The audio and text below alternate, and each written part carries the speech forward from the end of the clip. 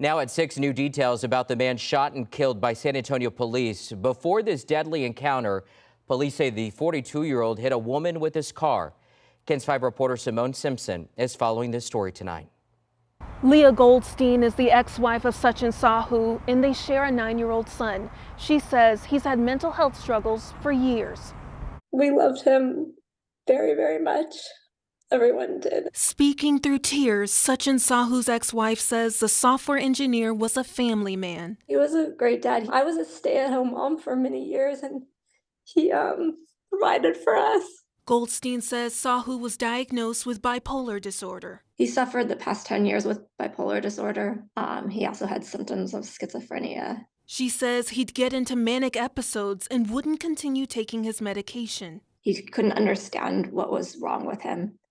He would hear voices and hallucinate and just get stuck in his own mind. Saturday afternoon, witnesses told police a man in a white BMW SUV came out of a nearby driveway onto the sidewalk and hit a 51-year-old woman who police say was his roommate before taking off. He disappeared for a while. He called me and he sounded scared, and then I guess he went back to the house.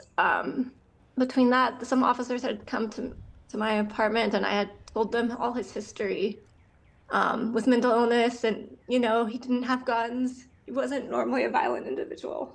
Police say they tried to contact him, but he tried to leave, putting his SUV into reverse, backing it into 2 officers. That's when one of the officers fatally shot Sahu. They needed to take him to the hospital. He should have been taken to a hospital, but everything went wrong. Now Goldstein is left with pictures and memories of who she says was a lovable and peaceful man. So sorry that, like, all his dreams and passions, like, he couldn't see them fulfilled because of his illness. Simone Simpson, KENS 5.